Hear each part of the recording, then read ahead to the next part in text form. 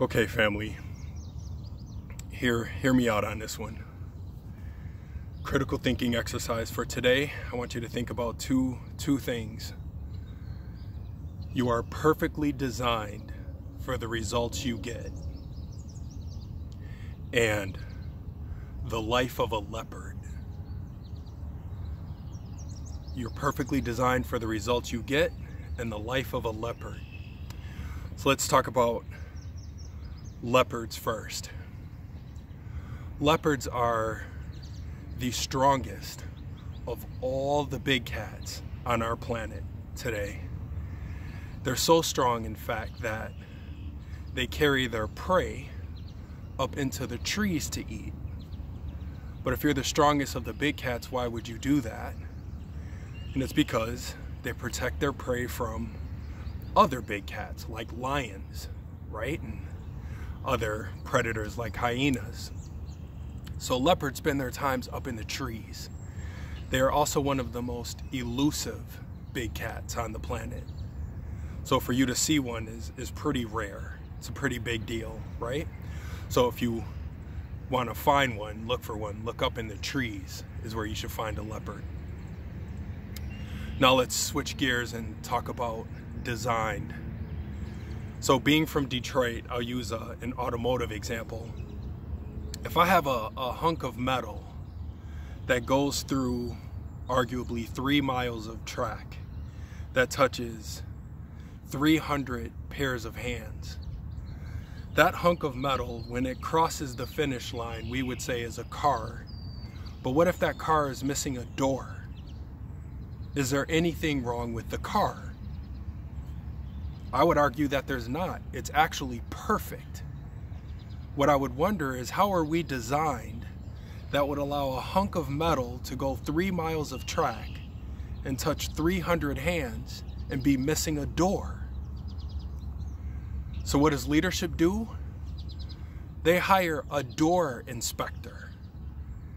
Instead of looking at the system that allowed for this thing to go 3 miles of track without a door, they put resources into hiring somebody responsible for making sure there's 4 doors on a car.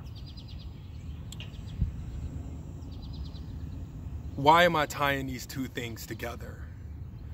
I am increasingly concerned that some of the things we're doing to address what's going on, both internally in our organizations and externally in our communities, are absolutely missing the point. So I'll go back to the design first.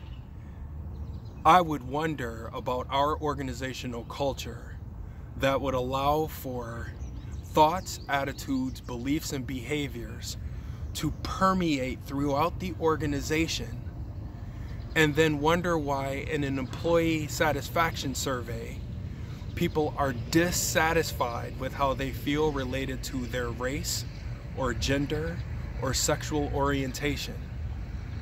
How does that happen?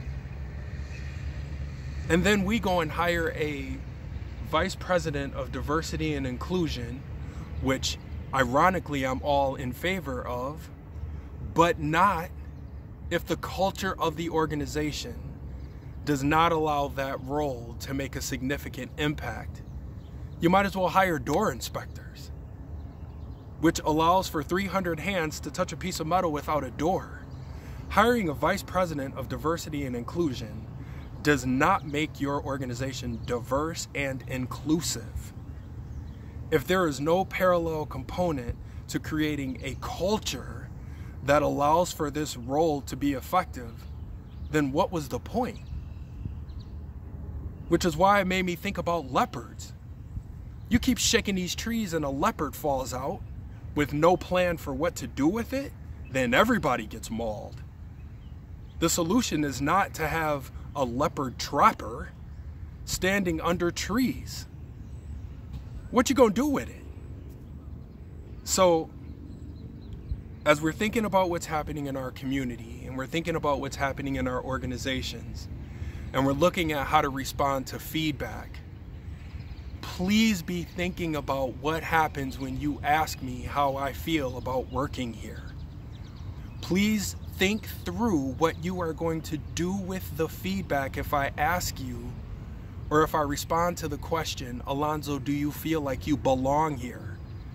And if I say no, then what? The solution is not an automatic inspector. The solution is not an automatic animal trapper. I want us to be thinking big picture, long term. Otherwise, we do more harm than good. And this is for everybody, not just the leadership. It's the team members, it's the community members. Be careful about the information you're seeking, the feedback you think you want, if you haven't thought long-term about what you plan to do with it and the culture in which this has been allowed to thrive in the first place. With that, I hope this message finds you well, finds you safe, finds you patient, finds you diligent, finds you thinking. Have fun with this one. Think about your role. Think about what you're asking and being asked to do. Think about the most immediate and the long-term impact and effect of it. Have a good day, everybody. I'll see you tomorrow.